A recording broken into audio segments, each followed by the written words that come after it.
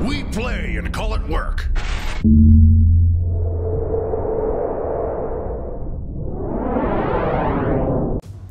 Hey folks, Janene from MiniWarGaming here with another how-to video for you. In this video, we're going to finish this Tau drone by completing the base. The model itself has a lot of cool techno glowy elements to it. However, I wanted the base to look a little bit more like a worn industrial complex, so that's what we're going to be doing. As always, if you have suggestions for something you'd like to see in a future how-to video, please leave them down below in the comments. Alright, this Mini has been prepped by being primed, and then there was some slop over from when I did the airbrushing process. So I went ahead and painted it with Abaddon black, so I have a nice flat black to start out with. The first thing that we're going to do is we're going to dry brush the entire base with Leadbelcher. I'm using a pretty large dry brush. I want to make sure that my bristles are nice and soft and that I'm doing lots of little small layers of paint so that I don't get any kind of streaks. However, I'm not super concerned with making sure that everything has one solid, consistent color. It's okay if some areas are a little bit more concentrated with the Leadbelcher and some areas have a little bit of that Abaddon black continuing to show through. Here's the base after the dry brushing process has been completed. It was a very quick, easy way to get this step done, and all of this color variation is just going to contribute to the worn look of the base. Now, because I want this to have a very natural weathered look, I'm going to be applying a lot of small layers and lots of different colors to kind of create a very natural flow to the way the base works. Our first step to weathering the metal is going to be to add a little bit of Nuln Oil. Now, I'm not going to be applying this to the entire base. I just want to apply it to a few of the seams in some of the different elements and then smooth it out.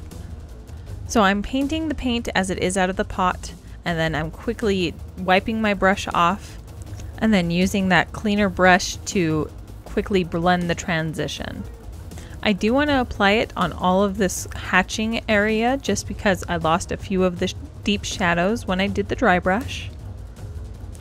And then I'm going to do one more layer just in the cracks to make sure things fade to a really nice controlled dark.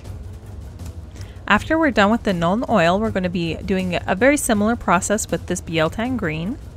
And I'm only going to be using this green on the lower flat surfaces of the base. So this isn't going over the entire thing, and I'm going to do it very lightly. Here's the base after the Biel-Tan green has been applied. It may be looking a little green now, but that's going to blend in as soon as we apply some of the other layers. The next paint we're going to apply is going to be Reichland Flesh Shade. Now I'm going to be applying this to almost the entire base. I really want to make sure that it gets down into the nooks and crannies of this crosshatch area. I'm also going to be applying it lightly onto the green. And then because I like the tint that it's giving to the metal, I'm going to apply it to this raised area as well. Here's the base after the flesh shade has been applied. The glazes are still drying a little bit, but you can start to see all of the colors starting to blend together a little bit. The next thing that we're going to do is add a little bit of Fugid Orange. We're going to be very light with this paint compared to some of the other shades that we've added. We're just going to be applying this to one corner of this crosshatch area and this raised section as well. Okay, at this point we're very close to being done with our metal weathering, so we're going to add just a hint of Hazard Stripes, and we're going to start using Tau Light Ochre. This was mixed with a little bit of Lamy and Medium just to help flow. And we're going to very roughly block out just a few rectangular sections on this raised strip. They don't have to be neat and the color does not have to be even.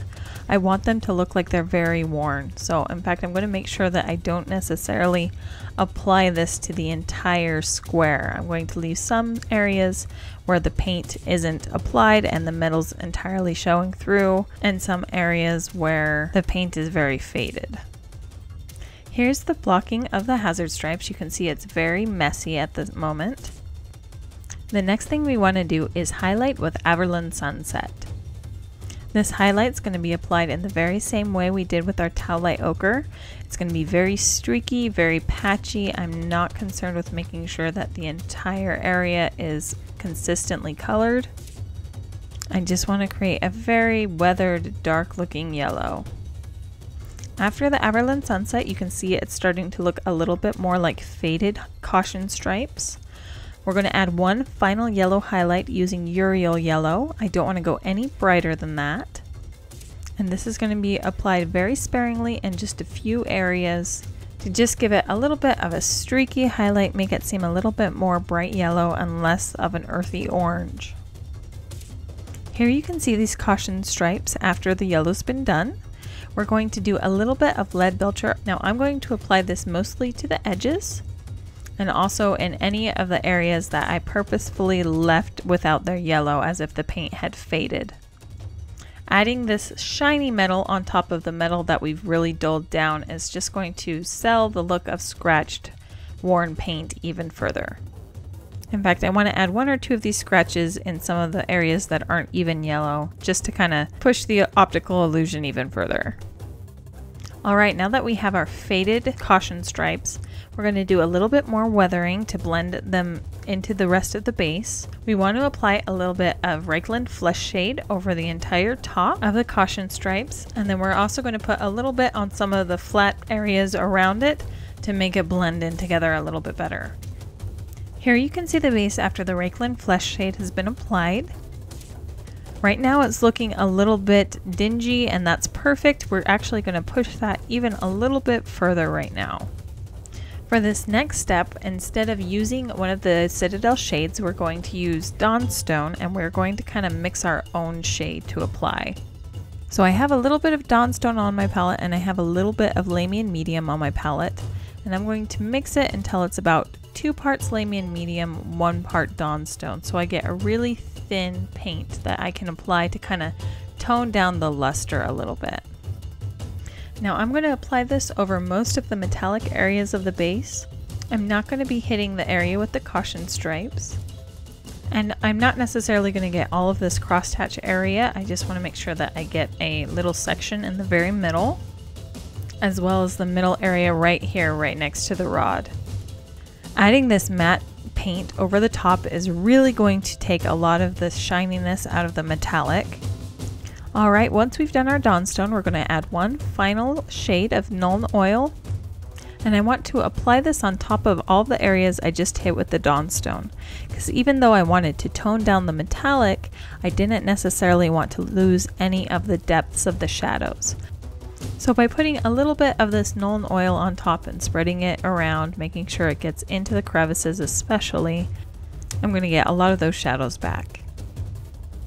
The very last step is for us to add a little bit of Abaddon Black to the rod, and also there's a very small lip around the edge, but we want to make sure that that is all flat black, and it's really going to make a difference versus it being really sloppy and multiple shades of gray and silver right now. Alright, here is that weathered industrial base entirely done. I'll give it a little bit of a twirl for you. Thank you so much for watching. If you'd like to see more how-to videos, I have another one where I go through the steps of painting some weathered bullet casings in the MiniWarGaming vault, and the link down below in the description.